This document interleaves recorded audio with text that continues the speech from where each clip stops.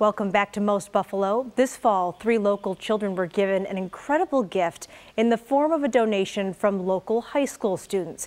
For 3 years now, the Hand in Hand program has been gifting prosthetic hands to children who need them. We wanted to give you a look behind the scenes of how those gifts came to be. Here's Joshua Robinson with the story.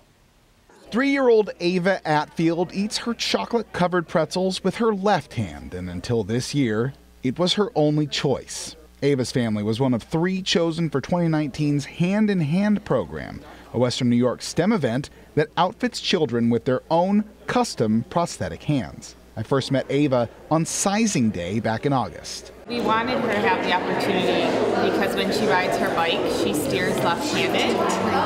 And she doesn't necessarily have to steer right-handed, but we wanted her to have the opportunity that everybody else has, even though really she's never needed it. She always kind of just adapts to everything. Since sizing day, Ava, Kenai, and Niall's hands were designed and created by local high schoolers as free gifts to the families. I followed some of the students into the classroom where the hands were created with Sweet Home High School's brand new 3D printers. They were doing some electronics, some design, some 3D printing, some CAD work. Having the new machines has been a great thing. I didn't have to do a prototype and then send the file to somebody else and then come back and try it out. At first I was like, okay, it's just like another summer project, and then but like as we learned more and more, they were like, oh, we're actually creating things that will help a family and a child, and it's going to change something in them. And after weeks of work, months of design, it came together late last month as each child was fitted with their own custom arm.